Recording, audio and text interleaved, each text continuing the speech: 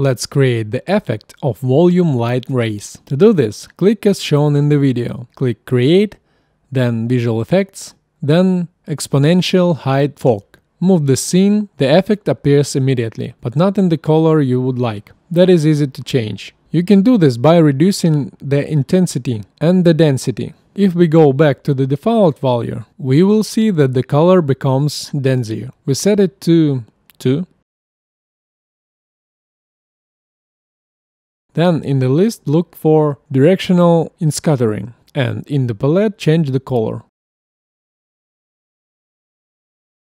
This will change the color of the fog. In this project, it is necessary to make a warm haze. The gold rays are not visible yet, because the sun in the settings must be checked against light shuffle occlusion.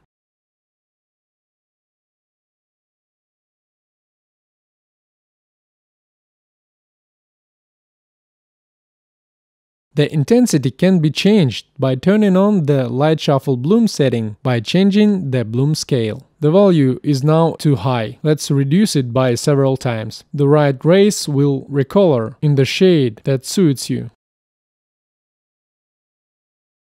In my case, it's a warm shade of sunset.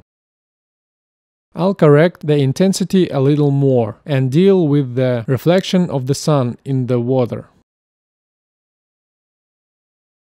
It needs to be turned off. It is done simply. We change value of specular scale to 0. It is necessary to turn off the reflection of the sun in the water.